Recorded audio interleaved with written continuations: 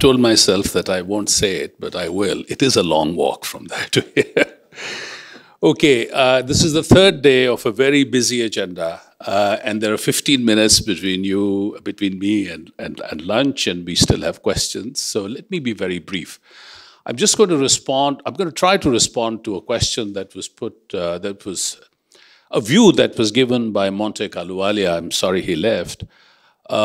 He said that economists have a lot of role in macro policy presumably because there's a framework. Economists may not agree on the framework, but the rest of the world thinks that there is a framework, and there's data.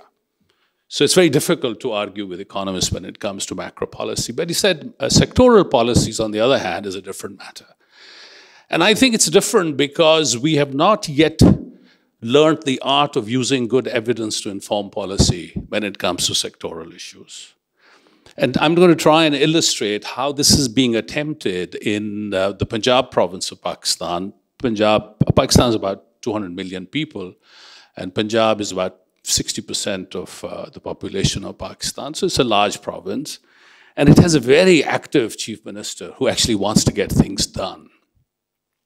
So he's aware of all of the urbanization issues that were framed very nicely by Tony, and then some of the empirical work illustrated later. But he put three questions. He said, how am I going to create jobs for all the people who are coming to the urban areas? Pakistan is one of the most rapidly urbanizing countries in South Asia, which itself is a rapidly urbanizing part of the world. 226 million people will move to cities in India, Bangladesh, and Pakistan by the year 2030. So what kind of jobs will they do? You don't want these guys to end up in low productivity service jobs. You have to create manufacturing jobs for them. And the second question he put is, what do I need to do for that? What kind of interventions can I make in order to make these people employable? And the third is, where do I get the money to do this? So with these three questions and the access that one had to IGC researchers, thanks to DFID, I was able to actually embed the policy research work in the policy agenda of the Chief Minister of Punjab. And that helped enormously. And some of the questions that were attempted by the policy, by the researchers were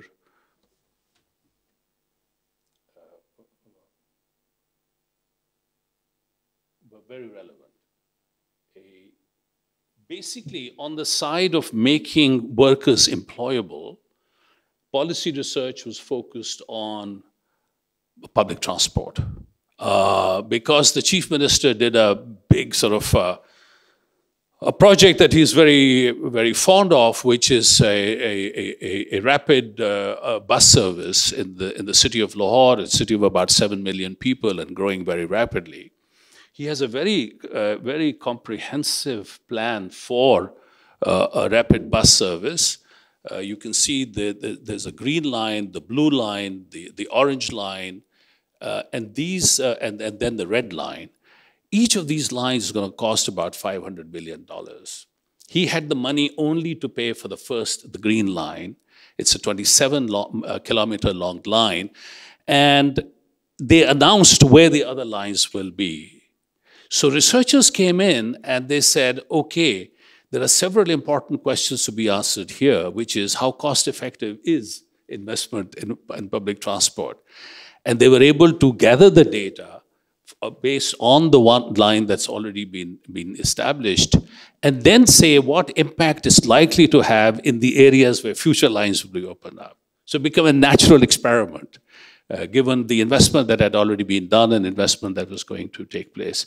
So the active research is going on in order to determine what the feeder public transport service routes should be that bring people to the stations that are along the line that have already been set up, and also do some experimentation on how to vary prices in order to increase the returns to the project. So researchers have come in, the timing is great, and they're answering exactly the questions that are on the mind of the policymaker in the country.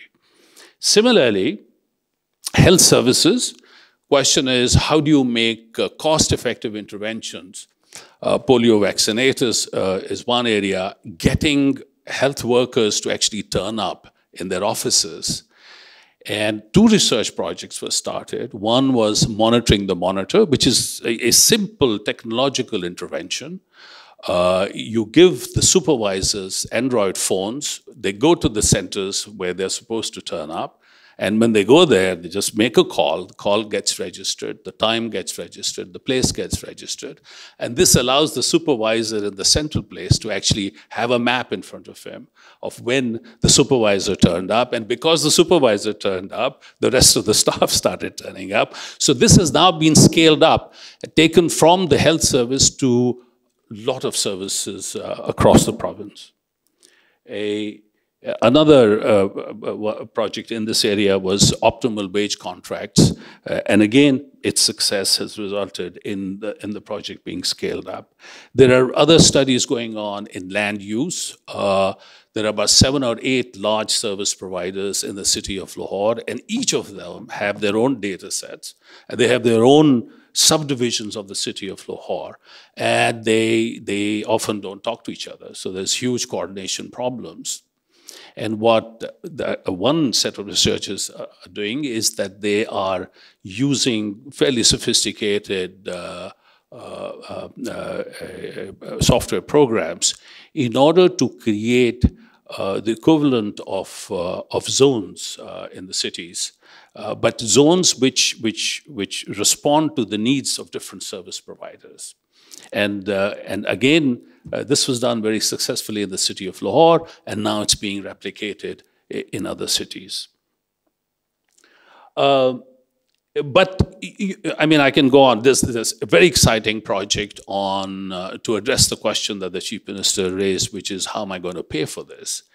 And Jonathan has already referred to that, as did Tony.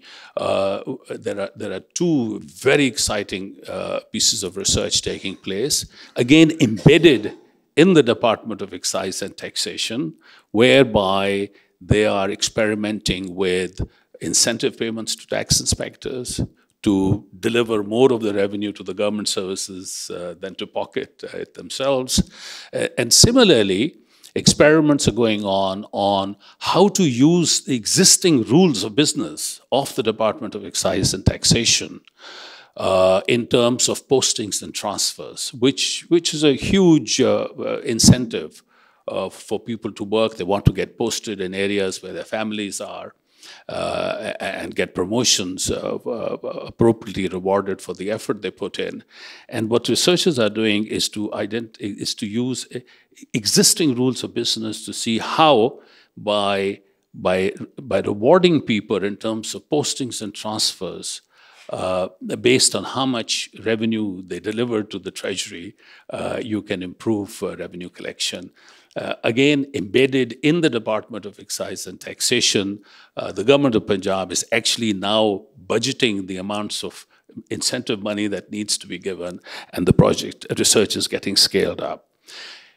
I mean, these micro interventions, which then have the potential of scaling up, are important in themselves. But I think these have to be complemented by vision, by research that informs the vision, the growth vision for the country, or in this case, for the province. And therefore, coming together and putting the urban vision as part of the growth strategy, overall provincial growth strategy, is an equally important function of researchers. So when you come at it from different angles, you come at it from the vision angle, and you provide inputs, researchers provide inputs to have a coherent vision. And then you come at it from very micro interventions, using up some of the new research methods that IGC is using.